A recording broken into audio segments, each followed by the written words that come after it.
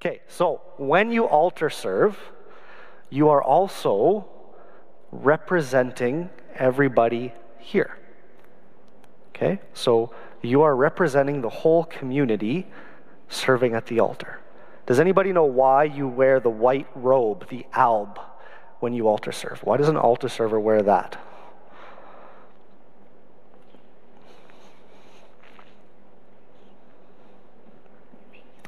The alb is a reminder of your baptism garment.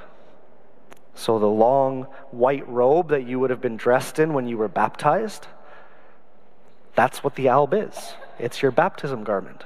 So you'll notice you don't just wear that, I wear it, and Deacon Doug wears it too. And really, everybody that comes to Mass, we could all wear it, because that's our rightful vestment as a Christian.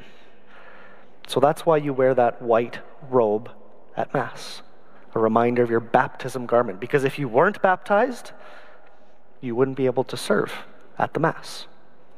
Okay? Now, because you are there representing everybody, in a lot of ways, you're showing the grown-ups how to behave and pray at Mass. So the two things to kind of think about when you're getting ready on the day that you're altar serving is the alb is a little bit see-through. Okay? So when you pick the shirt that you're going to wear, try not to wear a shirt that says Gap, like Kiana's sweater. Because when you put the alb on, Gap is going to shine right through that alb and everybody's going to see underneath. So just think about the clothes that you're going to wear up top, because it will show through the alb. And then the other thing that people see is your feet. Okay? So the shoes that you wear when you altar serve should be the nicest shoes that you have. Okay? So the nicest shoes that you have to serve at Mass. Anything that is open on the feet, so like sandals or anything like that, not good for altar serving. It's hard enough to walk in the robe already as part of it, and sandals aren't very dressy. I don't say you have to have black shoes, but that's the preference, black shoes, because black shoes just kind of blend in. But if you don't have black shoes, you don't have to go out and buy black shoes just to serve at Mass. Just whatever your nicest shoes are. Okay? In a way, that's part of your way of preparing to serve at Mass already before you even get to the church on the days that you altar serve. Okay? Then when you get to the church, you come straight to the vestry at the back, and that's where you'll find the albs, and we can go there for all of you new altar servers. We can go back there before you leave, and you can try on an alb before you go if you would like, if we have time. And then you're back there waiting and ready for Mass. Okay? Those that are candle bearers, about 10 minutes before Mass starts, you're going to light the candles that are in the vestry, and one of you is going to come and light the altar candles at the altar. Okay? And then when we're ready to start Mass, then all the altar servers come at the back in the center, ready to process in. Okay? What we have at the front here is what the role is called a thurifer. So the one who carries the thurible, which is the thing that swings the incense. So we don't have a thurifer at every Mass, we just have them at some Masses, but it's good for you to see everything that can be done. Then we have our crossbearer, and we have two candle bearers. Okay? So the candle bearers stand half a step behind the crossbearer, okay? But you stay in a row all the time. And then what comes after are the readers, and then the deacon with the book of the Gospels, and then the priest. Okay? So when you walk in, so you can slowly start walking in, Carl, you can lead the way. So you start walking when they start singing. So they're going to start playing music, but wait till they sing to start walking in. Okay? If you are holding something when you're altar serving, you don't bow or genuflect. Okay? So, Carl, you're going to walk straight up and stand by the side of the altar. Then these three, as you turn, here's the tricky part. And we're going to try to do better at this, those that have been altar serving before, is you want to keep that line. Okay? So that means when you turn, the person on the inside walks a little bit slower so that you can hold that line all the way through, and then Haley will lead the way, going into, I just call it the alcove, that little nook over there. Okay, and there's a stand for the cross and for the candles in there. Okay, and the readers come forward to here. If the readers are able to genuflect, they'll genuflect here. If not, together they will make a profound bow to the altar, and then they just break off and go to their seats. So there's no need for them to walk off to the side to make their bow. The readers make their bow right in front and then keep moving. So you can bow, and then you can make your way back to your seat. Okay? And then the deacon comes in with the book, and he's going to go around to the back side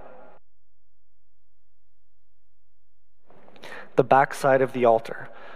Readers, if the deacon is not at Mass, it's the reader's responsibility to carry in the book of the Gospels, and then the book of the Gospels and the reader, you go in a single file instead of side by side if one of you is carrying the book of the Gospels. And again, this is a slight change from what we've been doing. The book of the Gospels going on the back side of the altar. Then I will come forward and I will do my genuflection here. Come to the back of the altar. Me and Deacon Doug will come and reverence the altar. And then at Masses where there is incense, Carl will come in and he will hand Deacon Doug the boat, is what we call the little vessel with the incense. And then he'll slide up the ring, pull on the chain, and then hoist it up so if you pinch right there, pinch here like that, and then just hold this like that and pull it up just so it's at arm height for me. So then I'll add some incense, put it back, I'll bless it, and then Carl will set it down, slide the chain down,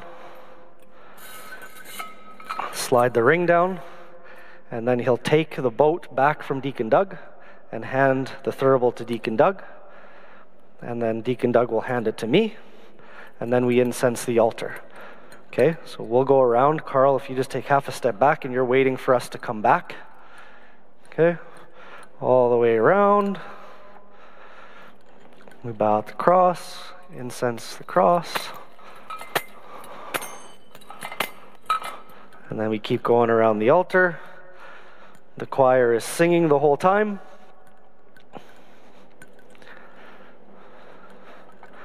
Okay, when we're done, I hand it back to Deacon Doug, who hands it to Carl. And then Carl walks off the side, and the stand for the incense is just in that little alcove. And then Deacon Doug and I will go to our chairs. The altar servers that went over there, the two candle bearers place their candles, and then they come and sit in the two chairs over here on this side.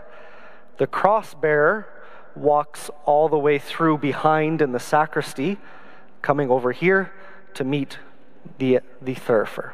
Okay? So for new altar servers, the job of the cross bearer and the thurifer, those are jobs that you'll grow into. The job that you'll start with, so the job to pay attention the most to start with, is the candle bearers. That's the job that you'll start with. Okay? So then once that's all done, the opening hymn is done, do the sign of the cross, the Lord be with you, Lord have mercy, Christ have mercy, Lord have mercy, the Gloria, and after the Gloria, then I say, let us pray. And that's where the cross bearer brings the book to Deacon Doug. If he's here, if Deacon Doug isn't here, you just come straight to me. Deacon Doug will open it, and then come and stand actually straight in front of me. It's okay if you're taller than me and hiding me. It's not about seeing me. It's about me saying the prayer. Okay? Now, Haley's going to give a really good example of how you hold it. So we're going to close it again for a second. When you bring it up, see your fingers just kind of holding underneath the book with the ribbon showing so that Deacon Doug can grab the ribbon. And you'll see as Deacon Doug grabs the ribbon, Haley slides her fingers back so that when he opens it, she can curl her fingers around the pages and hold the pages with her fingers and then rest the book on top of her chest here. So when she does that, she holds the book nice and straight, and yet it's easy for her with her locked elbows and the book resting against her chest to hold it for as long as I need it. Okay? And so then when I say, one God forever and ever, amen, close the book, go to the side, and then that's when we all sit. Okay? So now we've got a little bit of a break. We've got a reading break. Okay? So we have our first reading, then we have our psalm, and then we have our second reading, and it's at the end of the second reading that the two candle bearers go to work again. Okay? So as soon as the second reader is done, the two candle bearers go to the alcove to get their candles. Okay? And then when you get out, take a look to see where Deacon Doug is. Okay? So if we're a little bit slow, oh, and I'm forgetting something. I'm forgetting the incense. Okay? So candle bearers go that way. Carl goes this way to get the incense. Okay? So as soon as I stand, then Carl will come up, and it's the same thing as the beginning of Mass. So you hand Deacon Doug the boat, slide the ring, slide the chain, and then pinch and hold, and then I stoke the incense, and I bless, slide it, slide the ring, grab the boat, but now you keep the incense, Carl. Deacon Doug doesn't need it yet. Okay? So Carl, you're going to walk from here across to the other side of the altar, okay, and wait over there. Deacon Doug's going to come in front of me and ask for the blessing, and I'll give him his blessing. While this is happening, that's when the candle bearers walk around, and think, candle bearers, it's almost, I always like to think of it like there's a string tied between you. Okay, you're always walking side by side. You should never break apart. Okay, coming to the front, now we're going to make the change, there's going to be a little bit of a change from here, okay? Because now the book is on the back. So when you walk up, you're going to split like you normally do and keep walking around the altar. One on either side to get on either side of Deacon Doug, okay? Then when he holds it up, this candle bearer is going to slide back this way, and Deacon Doug's going to slide so that Kalel can come on his right, so that you can form a straight line here before you start walking, and then walk around this way together in one straight line, around and straight to the ambo. Okay, and then the two candle bearers face the book. So you don't face out, you're lighting the gospel, right? You're shedding a light on the story of Jesus' life. Okay? Now when there's incense, Deacon Doug says, "The Lord be with you." And then he says a reading from the Holy Gospel according to Luke. As soon as he says that, then Carl, you slide in and hand Deacon Doug the incense. Okay, and then take a step back. He's going to incense the book of the Gospels.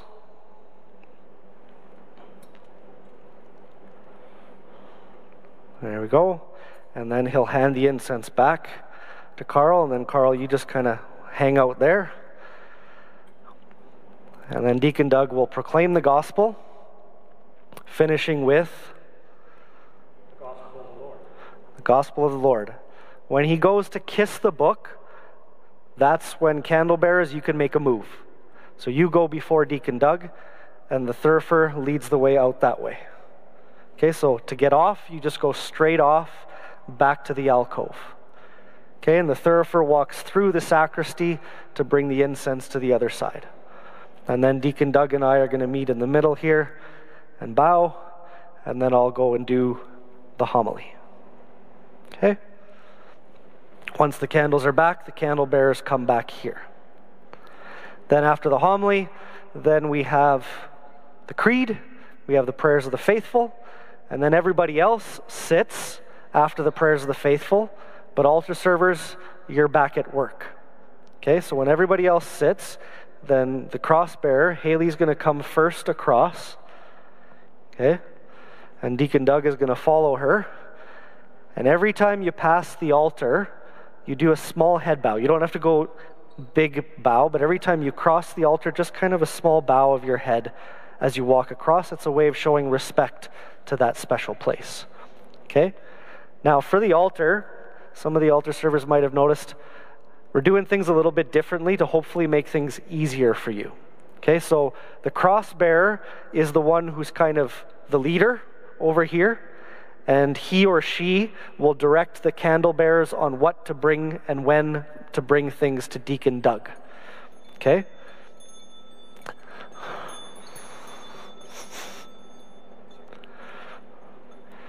Okay, so the first thing that goes is the chalice with the purificator and the paten and the pall and the corporal.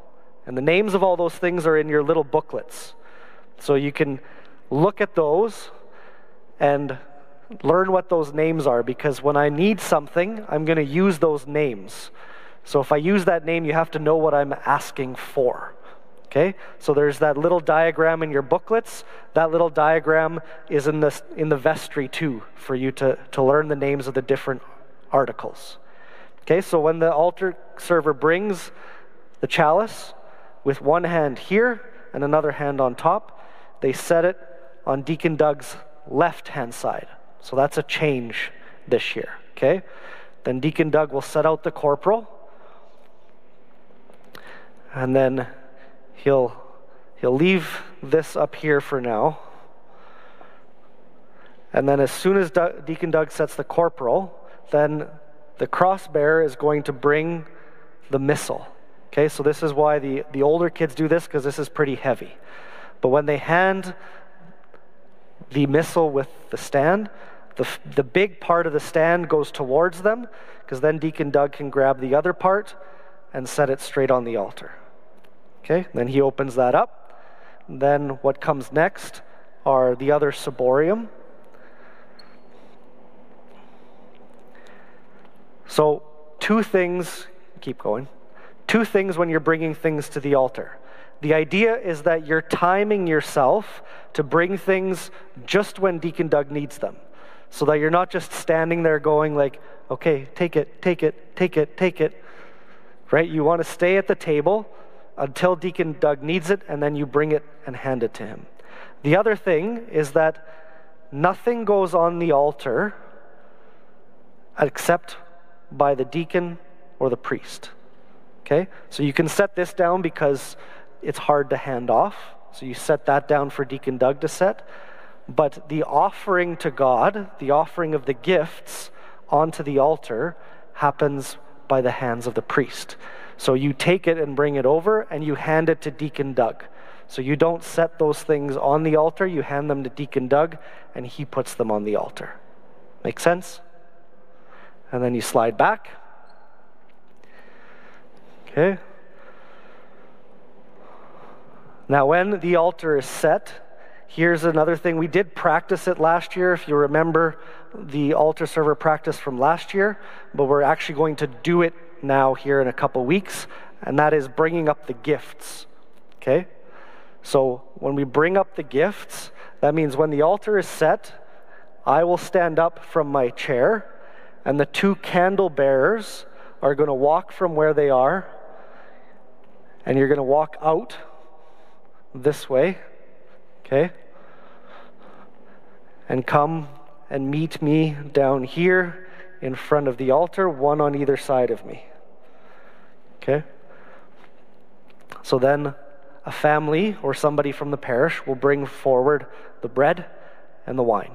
Okay, so when I get it, I'll give the bread to one side, I'll give the wine to the other side, and then once you receive the bread and the wine, then you can turn around and go back up to hand those things to Deacon Doug. Make sense? Okay, and then I'm going to go back up. So you're going to go around this side, Kalel. So you're going to stay together. So always think candle bearers, you're tied together. You're always staying together. Okay? Then Deacon Doug, the water and the wine. Now when you hand the water and the wine, the easiest thing to do is they have a really small handle. Okay? For you, you hold it in the palm of your hand. Okay? It sits pretty nicely in the palm of your hand with your other hand beside. And Deacon Doug and I are both right-handed. So if you put the handle on the right-hand side, that's like altar server plus, okay? If you forget to do that, it's no big deal. But when you do remember, it's helpful, okay? So you have the handle over on that side because it's easiest for us to grab it. And then when we're handing it back, when we're holding it by the handle, if you just put your palm out, then we can place it on your palm and you can grab it, and then it's easiest to hand off that way, okay? So then once Deacon Doug has poured the water and the wine, then you can slide back and get ready for the next part. And then I will do my priest thing at the altar. Okay? At this point, Kalal, you're going to go grab the incense again. And you're going to walk through the sacristy around to the other side. Actually, no, come this way. Deacon Doug, come on this side. So here's the tricky part, the reason why I sometimes get confused. Most churches have this on this side with the priest chair on this side, which means that your table would normally be on my right and everything comes from the right side. But because the table is on the other side, things are coming from both sides. So sometimes I get confused. So just be patient with me, okay? So same thing as before. So Deacon Doug, you should be back here. Hand the boat. Lift the ring. Slide the chain. Pinch the chain. Stoke the incense. Bless the incense. Slide it down. Slide the chain. Slide the ring. Grab the boat. The chain. Okay. And then I come and I incense the gifts. And then we go around and incense the altar.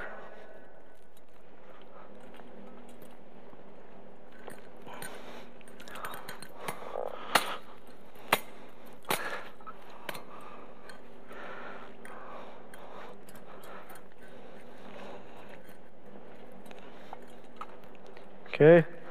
And then I hand this to Deacon Doug. And Deacon Doug and I bow to, Deacon Doug, we bow to each other.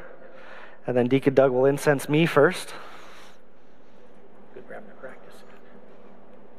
Okay, and then he goes out and he'll incense all the people. And while he does that, that's when the two altar servers come with, we call the lavabo, the pitcher and the bowl, and wash the priest's hands.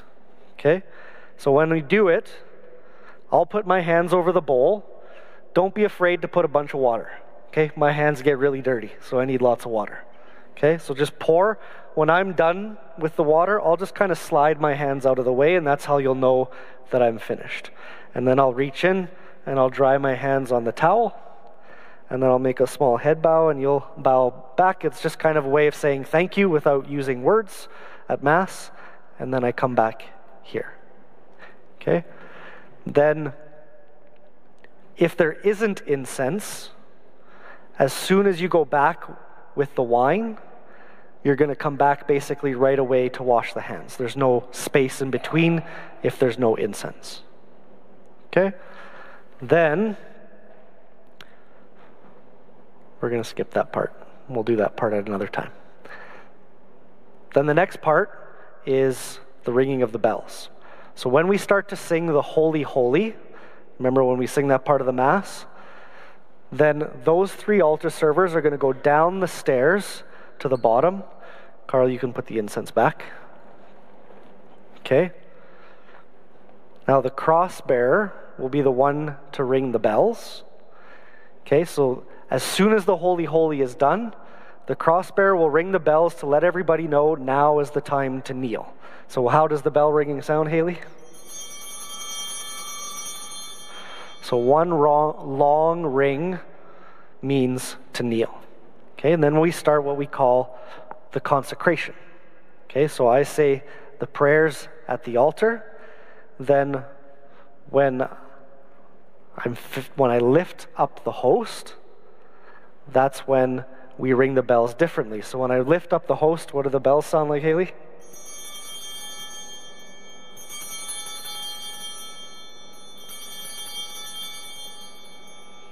And I set it down, and then I say the words over the chalice, and then I'll raise the chalice in the same way, and when I do that, the bells ring again.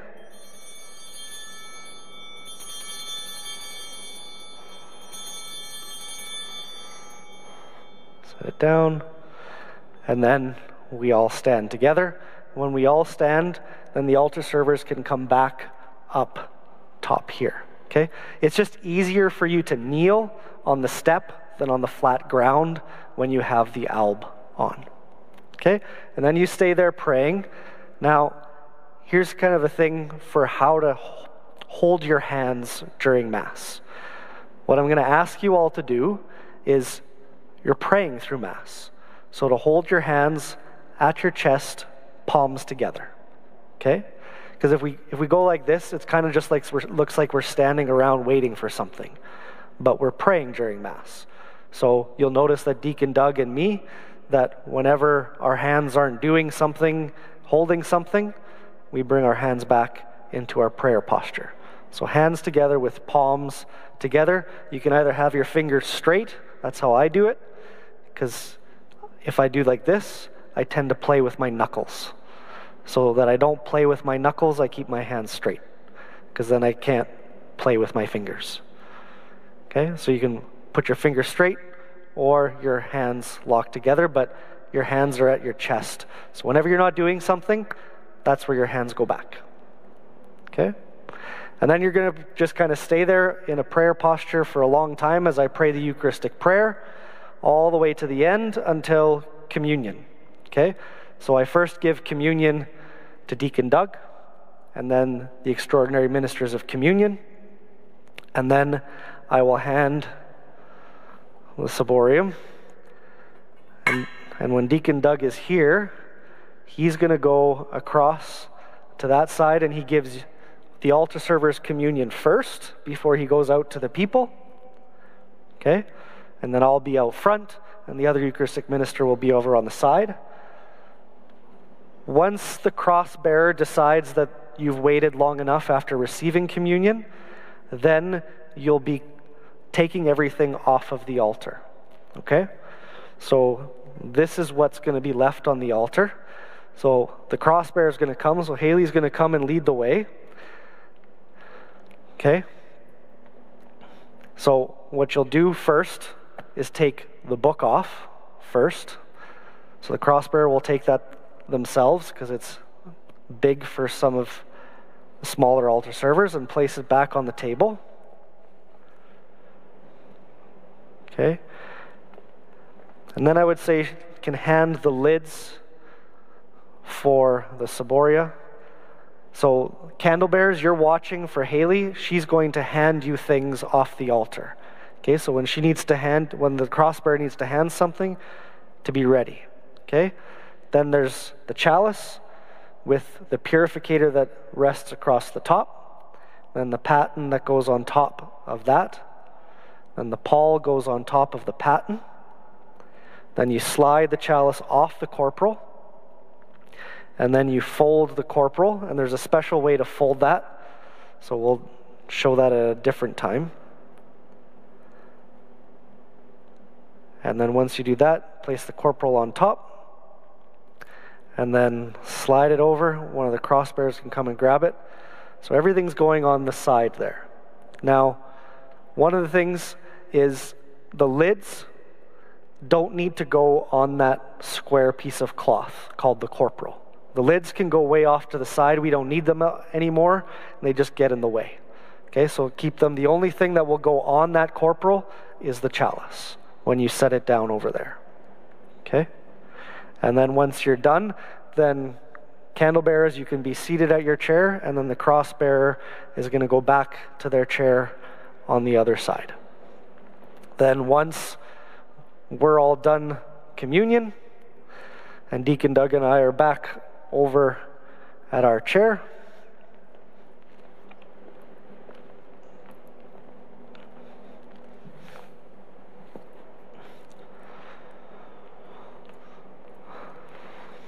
and we had a moment of silence. Then I'll stand and say, "Let us pray." And then it's the same as the beginning. So the cross-bearer will grab the book, come to the deacon, let the ribbon open, and come stand right in front of me, who lives and reigns forever and ever. Amen. And close the book, walk off the side, and then as soon as the cross-bearer moves off the side, the cross-bearer and the thurifer are going to walk around behind the sacristy. The candle bearers are going to go. And while this is happening, this is when I'm giving the blessing. Okay, so you can move already while the blessing is happening so that you're ready to go. And then Deacon Doug finishes by saying, "Go in peace, glorifying the Lord by your life." Thanks be to God. Then me and Deacon Doug are going to come and reverence the altar. And we're going to time ourselves. Okay.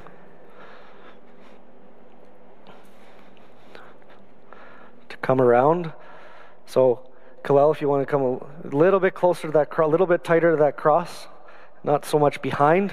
And then when you come across, just like that, okay? Sometimes this gets really wonky in that turn, okay? So always remember, you're trying to keep a straight line. The cross bearer sets the pace, and candle bearers, you just follow the pace that the cross bearer sets, okay?